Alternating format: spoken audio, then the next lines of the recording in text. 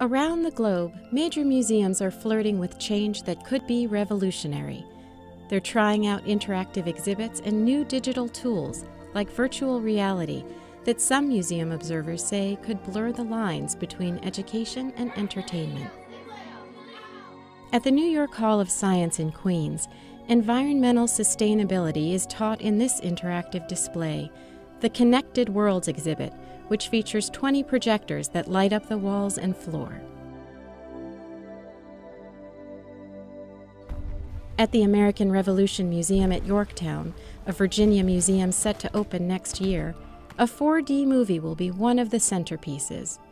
Visitors watching the 8-minute film will see costumed actors and special effects, smell the aroma of piped-in gunpowder, and feel their seats rumble when cannons are fired on the screen.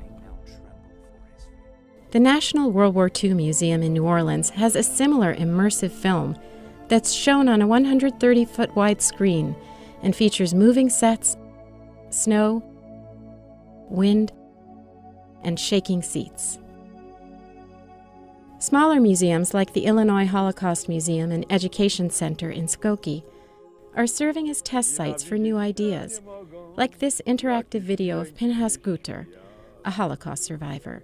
Guter was taped in a setup like this one, with roughly 100 cameras and more than 6,000 LED lights, and answered about 1,200 questions in more than 20 hours of interviews.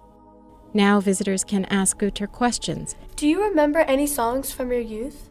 And voice recognition software picks out his responses, as demonstrated in this video. It's in Polish. Jadą dzieci, jadą drogą.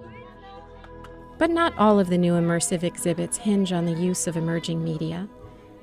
The interactive exhibit at the Museum of Science and Industry Chicago teaches visitors about patterns found in nature before they are left to wander through a maze of mirrors.